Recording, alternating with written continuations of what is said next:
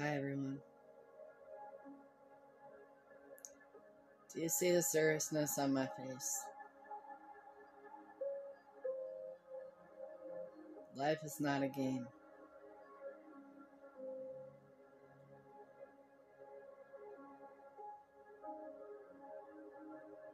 God is judging this nation.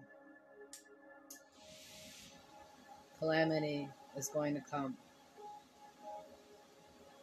It's time. It's time to get serious. It's time to draw near to God. It's time to repent. It's not time to sit on the fence anymore. Many of you are playing around with the devil, holding hands with the devil. I promise you, he does not love you. He does not care about you. He is not going to be there to hold your hand.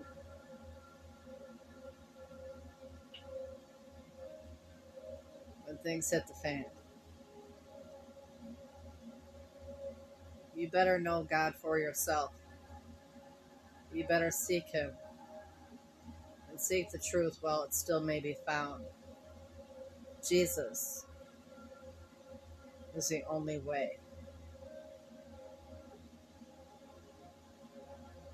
Make time to know Him. Call upon His name. Those who call upon His name and believe in their heart that He died and gave His life for them so that they will not die but have eternal life through Him. They will not suffer the second death. Death will visit you. Death is knocking on your door. Some of you have been close to death many, many times. But grace is coming to an end. You're on borrowed time. How many times do you think you can cheat death? The angel of death is right at the door. And God came to bring His only Son so that you shall live in His kingdom. To experience eternal life. The freedom that comes through the price that was paid on the cross, Calvary. Jesus Christ, the King of all kings, the Lord of all lords. Jesus. Do you know Jesus? You've got to know Him for yourself. None of this other stuff matters.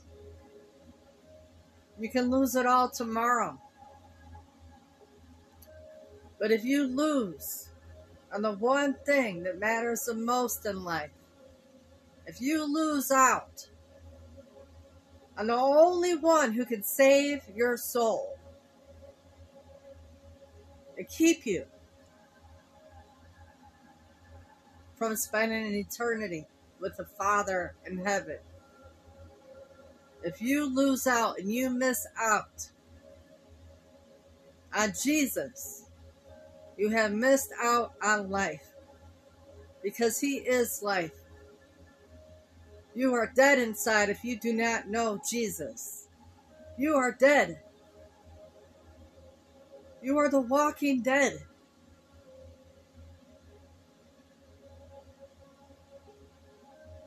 What did Jesus say? Let the dead bury the dead. It is appointed for man to die. Then comes judgment. Where will you go? What awaits you?